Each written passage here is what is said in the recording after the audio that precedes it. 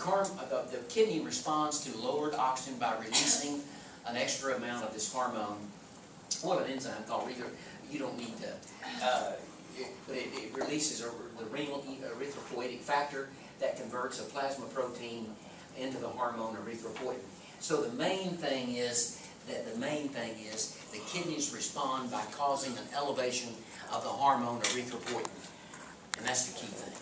The kidneys respond to low oxygen by causing an increase in the hormone erythropoietin, and the target area for this hormone right here is the bone marrow, and causes the cranking out of more red blood cells. And I'll come back to that one if I need to. I'll come back to that one. Now, factors such as high altitude, hemorrhage, aerobic exercise will, in other words, a person who exercises a lot will probably have a little bit more red blood cells if they do a lot of aerobics, because the oxygen demand for their body is more, and so will cause an increase in the erythropoiesis, causing an increase in the amount of erythropoietin, this hormone. So that's kind of interesting to note right there. As far as now, this is why, on a side note, you've seen old boxing movies, you know, with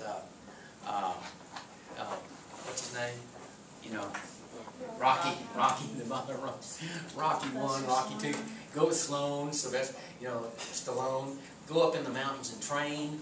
Now the boxers, the idea behind that, they train in the mountains, go up to a high altitude. They're training, they're doing all this kind of stuff with it. Then they get out and they do some running, some jogging.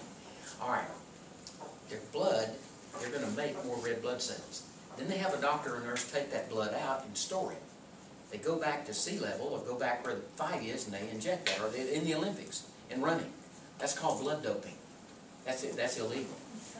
Although if that's your own blood, you put back in your system an elevated blood cell count. Elevated blood cell count means more hemoglobin, more oxygen carrying capacity, more stamina, more, you know, last long, you know, do it, run faster, you know, endurance, that sort of thing. Blood doping, but that's illegal, isn't it? That's definitely illegal in the Olympics, you know, blood doping.